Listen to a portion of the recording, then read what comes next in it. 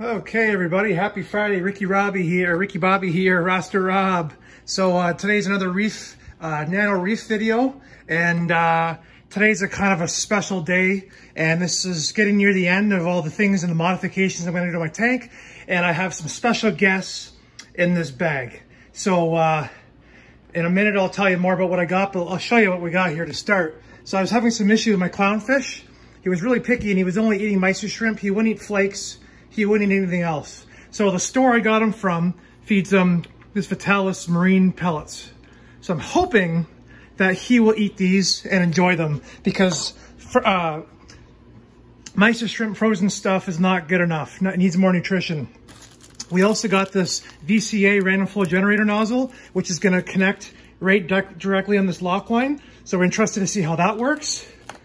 Got a brand new pump, the Seche Synchro Silent 1.0, which is 251 US gallons per hour. This is 120 gallons per hour more flow than the stock Fluval pump. So that is going to give a lot more flow to the corals. It is also going to give a lot more filtration. So I can't wait to put that in. And then for my dragon mandaret in the back, you can see him there. That's Hank. It's actually, she's a female, but my daughter named her Hank.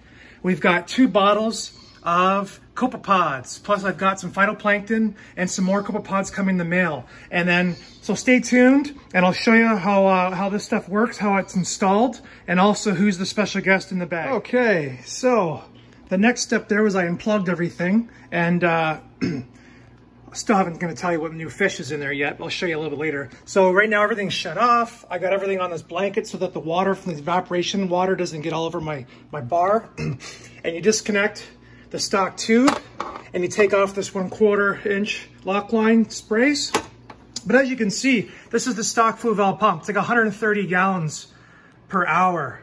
This is the Seche Italian made, and it is 250 gallons per hour. And it's a direct drop in to the Fluval Evo 13.5. So next what we're gonna do is we're gonna plumb it up, connect it, put the suction cups on it, and get it in the sun. Okay, so third and final time here.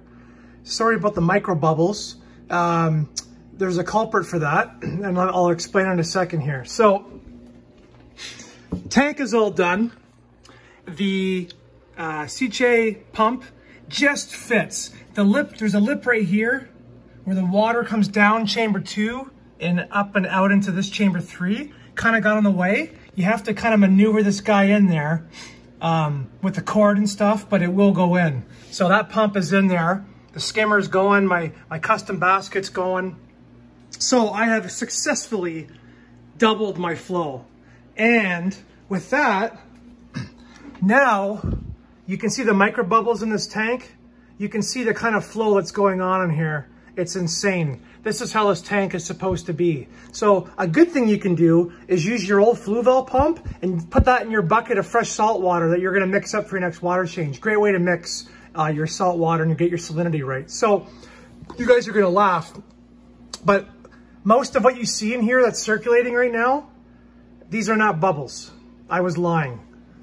These are actually baby brine shrimp that I hatched myself in a little glass just for fun. And excuse me, I had to top this water level up, so I dumped them in. So right now, my clownfish, as you can see, it looks like he's going crazy, like he doesn't know what the hell's going on in his life.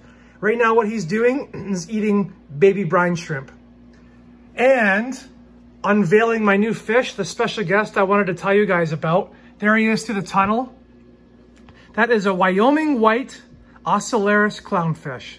They're a $100 clownfish. I got them on sale for 70 bucks. I wanted to have a clownfish that was the same species as Dory here, but I wanted to have one that we could distinguish between the two easily so that all of our fish have names and they're all distinguishable. So welcome, we don't have a name yet. My daughter doesn't even know we have this fish yet. But yeah, he kind of looks like he's going nuts too. But what he's doing is eating all these little baby brine shrimp. And then there is also eggs. Now you can't see it. I don't know if you can see it. Yeah, that's not bubbles. There's brine shrimp swimming, and there's also brine shrimp eggs. So I had what I should have did was bought a brine shrimp hatchery that the brine shrimp becomes separate from the eggs, and would have made the water cleaner. But now that I have double the flow in this tank, I have no problem getting this crap out. And I have a big cleanup crew now. I have, what do I have? I have polka dot hermit crab. There he is right there. Nice little crab. I have a scarlet hermit crab that hides during the day up in there. It comes out at night. And I have 2, 4, 7 dwarf hermits that are working around the clock, sorry, keeping this tank clean. So, oh, what I wanted to mention was, there's that new agitator that automatically causes the current to go kind of erratic. It doesn't make a wave motion, it just takes the water and spirals it and moves it up and down and all over the place. So it does help to kind of change the stream a little bit, which is good. And the store only had one, so I didn't have a chance to have 2. So for now, we have one of those there and one of those there. So I'm sure it's doing its job. I know it's doing its job. There's all kinds of videos on it, so you can check that out later. But what I wanted to get at was, when I added this pump, and it doubles the flow of water volume going through this sump, I had my water level set to where I had it before. I had it actually a little bit lower than this line. And I had the piece of plastic that sets the intake grate level higher.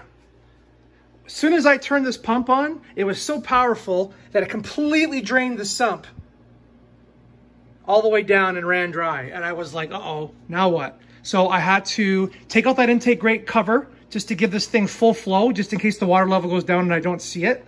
And also I had to bring the water level up a little higher, just so that this sump and the intake grate can feed this pump. That's how much more flow is going through this bad boy.